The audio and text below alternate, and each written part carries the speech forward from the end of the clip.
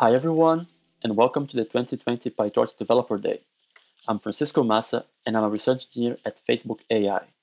I work on the PyTorch team, and I'm the maintainer of TorchVision. Today, I'll be talking about what TorchVision is, how it can enable you to get started in computer vision with PyTorch, and the latest additions that have been introduced to TorchVision over the last year. The first question you might ask yourself is, what is TorchVision? TorchVision is a library that is built to facilitate research and experimentation in computer vision. It extends PyTorch with functionality which is very specific and useful to computer vision, so that it keeps the PyTorch library lean and focused on core deep learning abstractions. But what exactly is there in TorchVision? Let's have a closer look. TorchVision facilitates research and experimentation in computer vision by providing a number of building blocks that allows you to quickly start a new project end-to-end. It provides datasets, common datasets for a number of mainstream vision tasks, such as classification and object detection. It also has models. We provide reference pre-trained models for classification, detection, and more.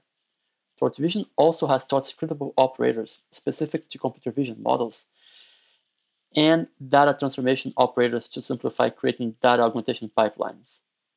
Additionally, it contains primitives for efficient image and video reading, and finally, reference training scripts, which illustrates with a few files how you can train yourself the model in TorchVision, leveraging the building blocks that we provide. Over the last year, we have been improving TorchVision in order to simplify the path from research to production. The way PyTorch enables the research to production path is via TorchScript, an intermediate representation of your PyTorch program that can be exportable to run on C++ environments via the TorchScript runtime. The core part of every deep learning pipeline resides on its models. By closely working with the TorchScript and ONNX teams, we have enabled all TorchVision models to natively support TorchScript and ONNX export. Thanks to the pre-trained models in TorchVision, you can quickly build C++ applications leveraging the power of deep learning.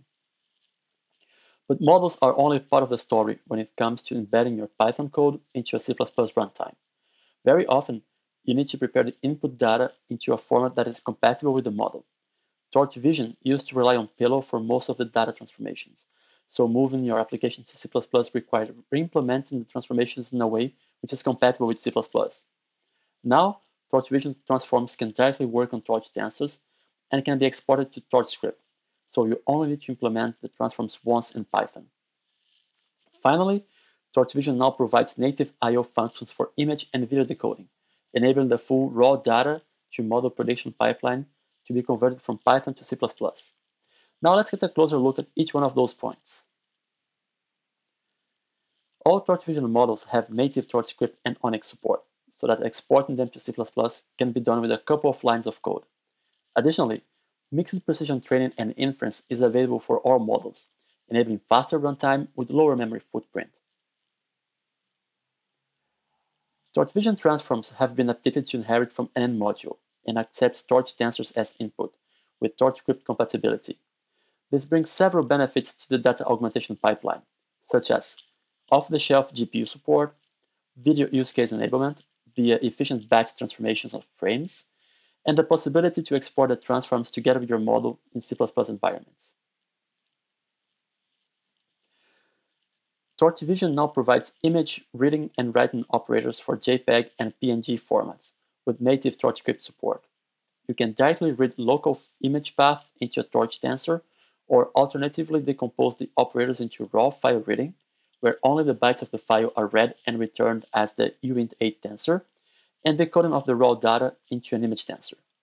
Thanks to native TorchScript support, image decoding can be embedded together with your model for an end-to-end export experience.